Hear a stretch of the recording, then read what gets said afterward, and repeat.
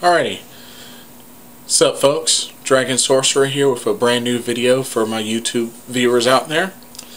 I'm actually going to be talking about an event that I went to back at the beginning of May. I went to my first ever CHIKARA pro wrestling show, which was called Battle Not With Monsters. It was May the 3rd of this year, and it took place at the new Mid-Atlantic Sportatorium in Gibsonville, North Carolina. And it was so much fun. I really enjoyed each match. There are a lot of great matches on this card, and I just wanted to kind of go through each of them and just give my thoughts on them. And by all means, leave your feedback, comments for those that went and got to see. And let me know what you think.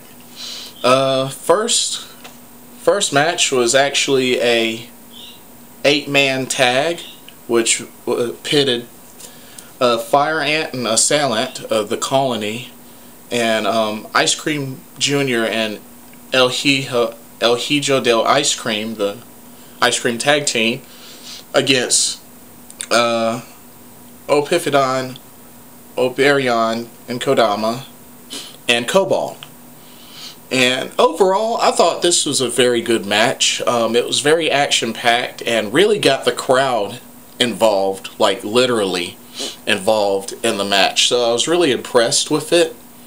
I've really become a fan of the Colony, so I really liked with Fire Ant and Assailant in this match. So it was a good long match. You know, that was the first match that took place, and it was actually a fairly long match, so I was very impressed with it. So if I had to give it, like, you know, on a scale of 1 to 5 stars, I'd give it a 4. I'd give it a 4. Why not? Let's see. Second match was Saturnine versus Missile Assault Ant of the Colony Extreme. Honestly, I was hoping to see a better match out of this. This was a very short match, but it was kind of a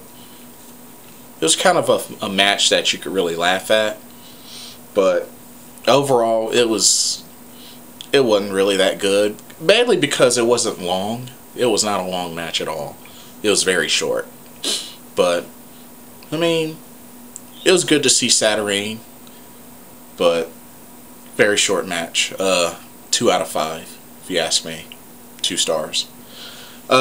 Next was a tag team match between the members of 3.0, Scott Parker and Shane Matthews, against Deviant, Arctic Rescue Ant, and Orbit Adventure Ant of the Colony Extreme. And out of nowhere, big surprise, Gran Akuma showed up and actually teamed up with 3.0 to even the score. So that was a very great surprise. I had actually been a fan of Gran Akuma since his time at Dragon Gate, where he used to be part of Kamikaze USA with John Moxley and Yamato. So I was really happy to get to see him live. It was a good match. I thought it could have been longer, but overall it was a good match. There was a lot of action, and it was a really good match. I was just really glad to be able to see Gran Akuma in action. I give this a 3 out of 5. Next, I'll tell you right now, the next match that took place was my favorite match of the evening. It was one-on-one, Amasis versus the Shard, which I thought this was the best match of the evening. Like, it was so awesome. Like, there's no telling who was going to win. It was back and forth, a lot of high-flying action. That, I thought, was the best match of the night.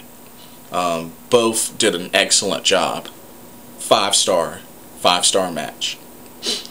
Next was another one-on-one match. Archibald Peck takes on Jigsaw. Now, I'm actually a big fan of Jigsaw, because he's another one, like Gran Akuma, that I started following back during his time at Dragon Gate.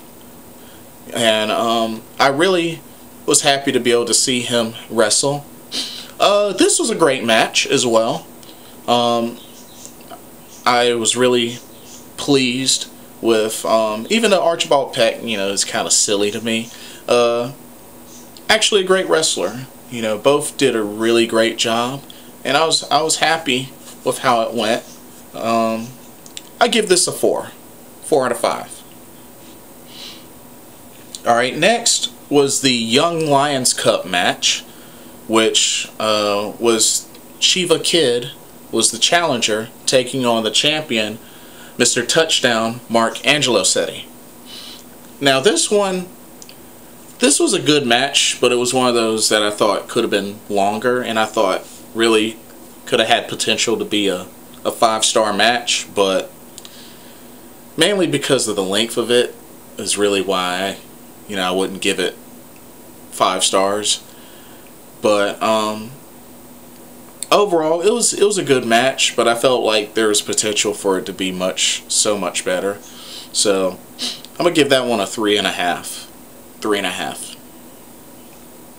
Next, we had a 6-man tag, which involved the Spectral Envoy of Ultramantis Black, Hollow Wicked, and Frightmare against Fist, made up of Icarus, Johnny Gargano, and the Kentucky Gentleman, Chuck Taylor. Now, I was really excited for this match because I've actually gotten to see Johnny Gargano and Chuck Taylor wrestle before back in Dragon Gate at the Open the Southern Gate event that took place on April Fool's Day of 2011. So anyway, I was very excited for this. Great match. I was really impressed with the Spectral Envoy, and after that match, I've become instant fans of them, because I'd only seen videos of them before, so I was really happy to see their in-ring work live. So overall, I thought this was a great match. Very long, very action-packed, and with a little bit of drama in it as well. So 4.5 stars. And then the final match, the main event, was the Grand Championship match, which the challenger was Green Ant of the Colony taking on the champ, Eddie Kingston. This was a great match overall. It was a really good long one, and I really felt like, Eddie Kingston and Green Ant worked really well in this match, and it definitely had the fans on their feet. So I was really pleased and happy with this match, but I won't say that it was the best match out of that show. So this one I'm gonna give 4 stars. So overall, my favorite was the match between Amasis and the Shard, and that was it. Afterwards, they had meet and greet with the wrestlers. I got my picture taken with the Colony, Saturnine, the Spectral Envoy, Gran Akuma, Amasis. It was really awesome to be able to get to meet all those wrestlers. They were so friendly, so great to really embrace the fans and talk with the fans. And I like it like that. That's the way it should be. Anyway, comments, feedback, for whoever that went to the show, let me know how you felt about my review. Alrighty. Hope everyone has a blessed day. This is Dragon Sorcerer signing off. Check out what y'all later.